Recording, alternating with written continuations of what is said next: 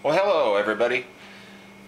Hey, I picked up a new lens for my Canon T1i, so I thought I'd show it to everybody and provide some information to those of you who are searching for information on this lens. It's kind of a popular lens.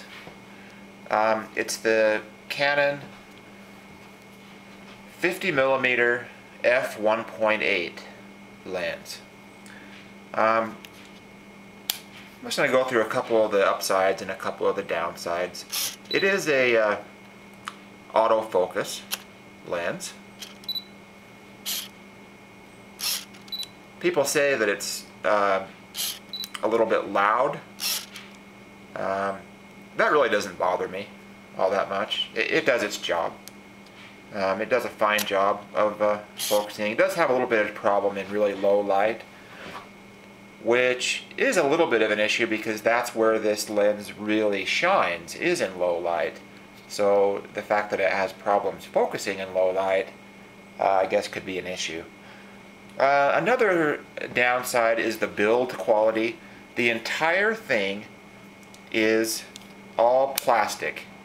Even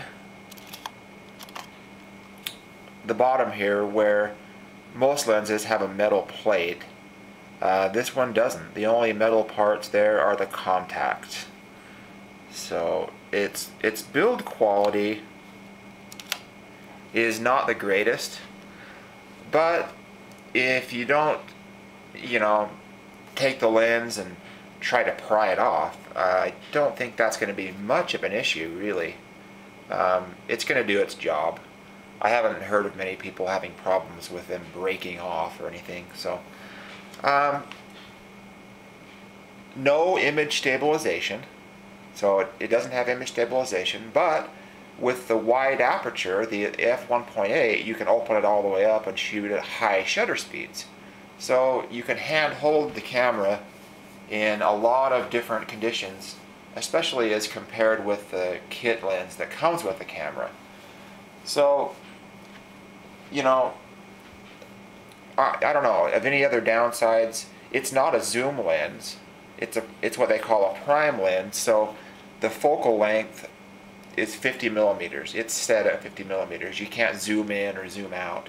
So it's kind of like the kit lens all the way zoomed in. That's the perspective it gives you. So some of the upsides, the main upside is the f1.8, because you can control the depth of field like no other lens I've ever seen. I mean, it is outstanding. And you can also shoot in low light situations, like I was saying before. So you can shoot indoor without a flash, for instance. It's extremely light and extremely small. It's like half the size and half the weight of even the kit lens, the 18-55 that comes with this camera.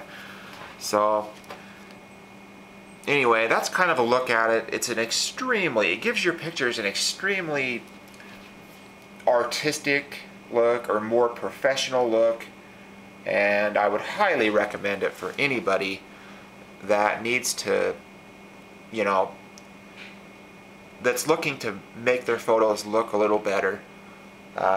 This would be a good way to go, especially for the money, because you can't buy a Canon lens for under about 500 bucks. And if you want a decent one, you're looking a lot more than that.